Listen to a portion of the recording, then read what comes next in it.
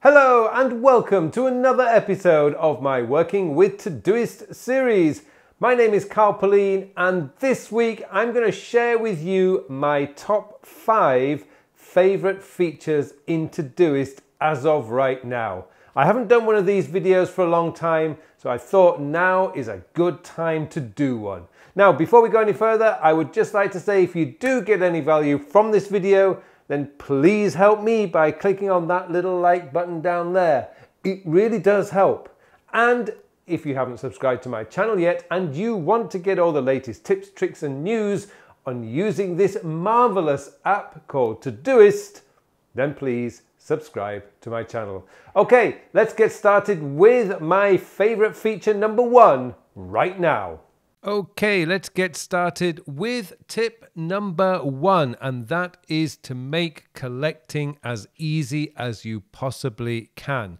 This means you need to be using, or where possible, use the desktop version of Todoist rather than the web version. The main reason for that is that you can activate a keyboard shortcut in whatever place you are. So this is my real Evernote account. If I just take you to my demo account, I color my demo account red.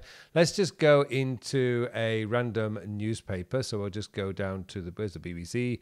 And let's just pick the Guardian today. So I pick up on the Guardian. So now you can see I am in the web version of I'm using Safari here, but you can see I'm using Safari. If I use the keyboard shortcut, Shift Command A, I get my dialog box right there. Now, it doesn't matter where I am.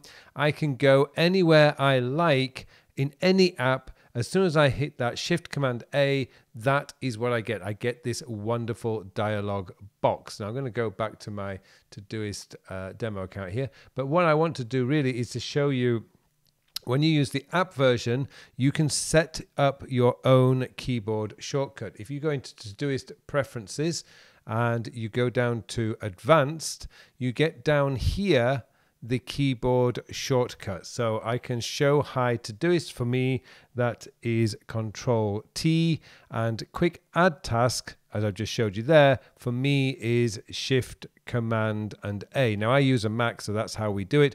I can cross this out, I can create new ones, and you can create your own keyboard shortcuts straight from the advanced section of your settings. Now, just a quick point, that is new. This is a new way that Todoist are doing this. It used to be a slightly different way. So if you're using the latest version of the app, then this is how you set up your keyboard shortcuts for quick add of tasks. Definitely something that you want to do. If you're using the web version, let's go back to the web version here. If you're using the web version, then you can, once you're in Todoist, you can type Q and the Q key on any device, whether it's Windows, Mac, whatever device you're using, you can add just quick tap Q when you're in Todoist, and that will bring up the keyboard shortcut. Of course, when you're in your inbox, you've got the add task there too. Plus, you've got the add button there as well. So you've got a lot of options, but make sure that you know how to quickly get tasks into your Todoist, because that is going to save you a lot of time. Next up, tip number 2 is create a workflow for yourself. Now, I've covered most of these tips in individual videos, but I really wanted just to give you 5 quick tips that you can use straight away. What I mean by creating your own workflow is something along the lines of using the favorites section in Todoist. Now you can see right here I've got my today's objectives, which are the 2 must-do tasks that I want to do today. These are top of my list. These must be done. Now I don't actually work from this list. This is part of my morning routine, is to review what my objectives are for today. I don't want to see a long list of tasks that I need to perform or complete today when I'm doing my morning routine. I want to start my morning routine knowing what my 2 must-do tasks are for the day. And that's right there, right at the top of my workflow. Next, this is where I spend most of my day working. Now remember, this is my demo account. Normally there's about 10 items in here. My 2 objectives, which are still there, they are in my workflow, because remember, when I'm doing my morning routines, this is just to tell me what I am have set out to actually complete today. Now, if you're not using the 2+8 prioritization system and you want to have like 5 tasks in here, these are your 5 must-do tasks for the day, that's okay. You can use that system. Remember, it's all about building a system that works for you. And workflows are just great ways of making sure you stay focused on what you've identified is important. So I've got my today's focus here. I've got my priority 2, which is to do my exercise, and my priority 3 to write this week's blog post. This is where I spend the vast majority of my day. Once these are complete, I will then shift over to today, and you'll see that now I get my priority 4s, which are basically my routines. Most of these, as you can see here, down here, are coming from my routines folder. But the workflow is just great. And then at the end of the day, when I do my final 10 minutes at the end of the day, just to sort of plan tomorrow, I can go in here and see what are my focus tasks for tomorrow. These are the flagged tasks, which actually leads me into my next tip, which is use the upcoming view, which is right here, the third one from the top in the left-hand sidebar, for your daily planning. So here we are with today. If I click on Wednesday, which would be tomorrow, I can see what tasks I've got set up for tomorrow. Now, when I do this at the end of the day, as you can see here, like do 10 minutes meditation, this is going to be a daily task. So I can take that one off. Let's say I've cleared my action this day. I've done my this is what I've done today. So let's just check these off. What you'll see is they're now showing up in tomorrow because these are daily recurring tasks. They come from my routines. But this is just a great way just to have a look, see, okay, these are I've got to enroll in a course, which the deadline is on the 30th of September. It sort of like gives me the impetus to say, right, these are the things I need to be aware of tomorrow. It could be that I have no invoices to check. Well, I can just check that off right away, or I can just remove the date. But I'm not really complete or move to project. What I usually do is just check it off. I'm not using the karma points seriously anyway. So if I don't need to do it today, I will check it off. I can also look ahead to Thursday and Friday to see what my week is looking like. By the way, I should point out in my real account, it's usually a lot more tasks than I have in here. This is just my demo account. Next up, which is tip number 4, is create a routines folder to separate out all those little things that you just have to do, but you don't need to be thinking about on a day-to-day basis. Now, this is where I have my routines folder. Remember, I do the time sector system. So I have a routines folder which is separate from my regular work here. Just to show you, I do have a recurring areas of focus. These tasks are recurring, but these are life-changing. These are my core work. This is what I do. These are the things that are part of my areas of focus. These are truly important, which are very different from routines. Routines are just those things that you just have to do, but they don't move your life forward. And let's just say that today I'm feeling really tired. I'm just not in the mood to do any work, and I just want to vegetate on the sofa and watch a movie. I can just ignore these ones here because nothing here is life-changing. I can clean up my today's admin tomorrow. I can update the sales report tomorrow if I wish. I can update my client list tomorrow. I probably wouldn't skip meditation. And to be fair, I could even just ignore my email today. These are not that important in my life. They just need doing. Things like washing the car, washing the dog, all that sort of thing are just things that need doing from time to time. But the beauty of having these separate is you don't have to review them. They're not going to get caught up in a review list. You've just set the recurrence to when it needs to recur, and you can just leave it. Just ignore it. They'll just pop up when they need to come. And you'll notice here, apart from doing invoices, which obviously needs doing, I don't normally flag routines. And so because they're not that important, they just come up at the end of the day, and that's where I really like to see things.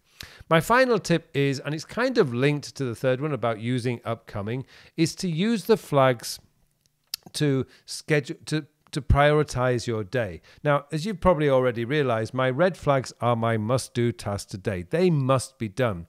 But Todoist gives us 3 other flags: 2 really, but 3 other flags. And you can see them right here. Orange flag, which is P2, blue flag, which is P3, and then the white flag, which is considered P4, but really it's no flag at all.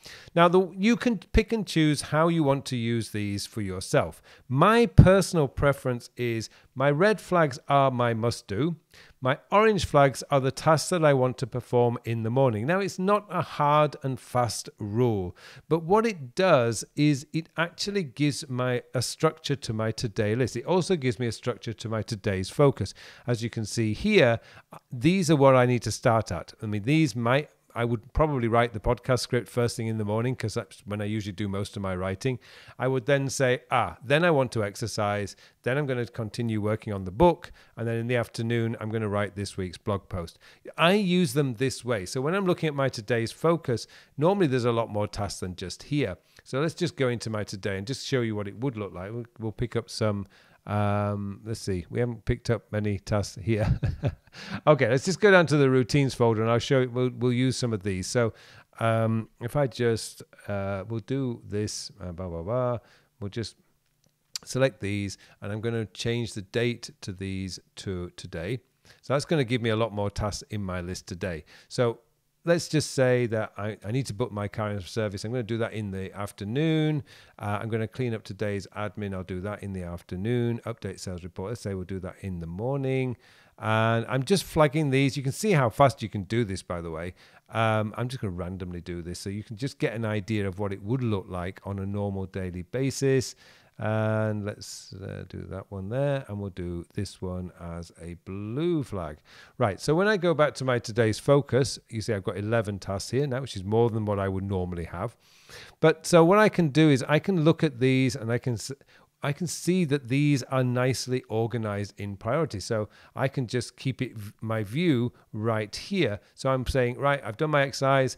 That's my morning task done. Let's go for lunch. Let's come back. And now I've got my afternoon task. And the same applies when you look at it in today. If I remove the custom sorting, in your today view, it will always organize by flag. So you've got the red flags up at the top, then your orange flags, and then your blue flags. And if you have any white flags, P4, they will come at the bottom. So it gives your list a little bit of structure to the day. So there you go. Those are my 5 tips, my top tips for 2021 on getting the most out of Todoist. The first thing is to make sure you're collecting everything. Get to know the different ways you can get tasks into Todoist. Remember, you've got keyboard shortcuts, you've got the Q, which works on everything. Just tap the Q and that will come in. And then you've got the plus up here as well, which you can get stuff in. And of course, you can just click on add a task there. So there's various ways to get tasks into Todoist. Also, have a look at your mobile phone, whether you're using Android or iOS, iPhone. Make sure that it's set up so that you can quickly collect tasks. Next tip was to make sure you set up a workflow. Workflows are great because it gives you a flow and a system to your day and also ensures that you stay focused on the things that are really important.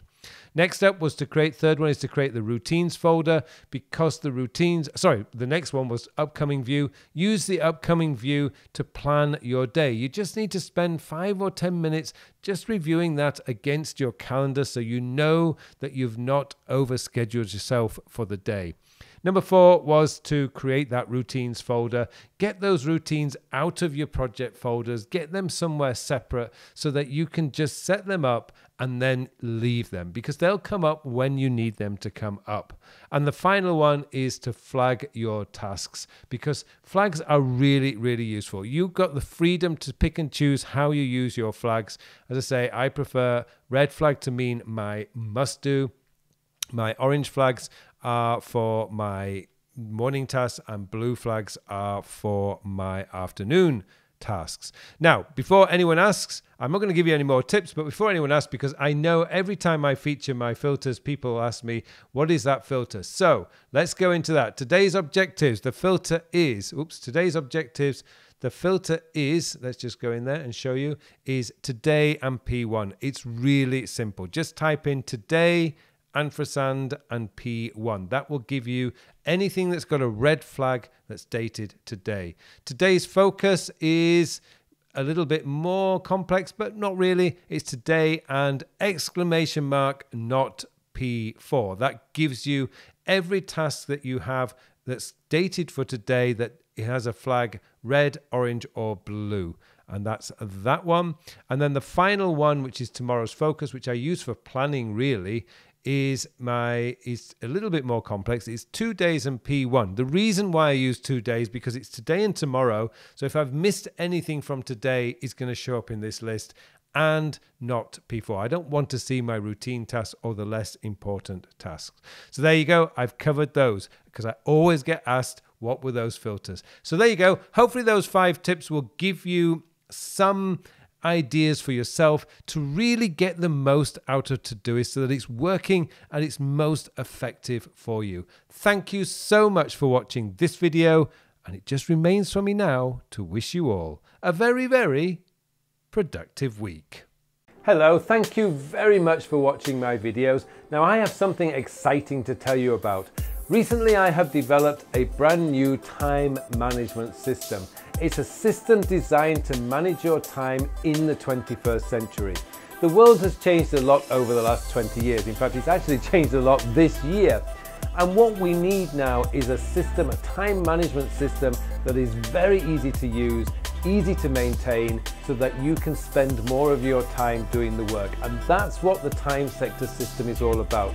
It's going to change your whole belief system about the way a time management system should work, because this focuses on when you are going to do the task. And let's be honest, it doesn't matter how motivated, inspired, or how urgent something is. If you don't have time to do it, it is never going to get done. And that's what this system is built around, getting your work done so you can spend more of your time doing the things that you want to do.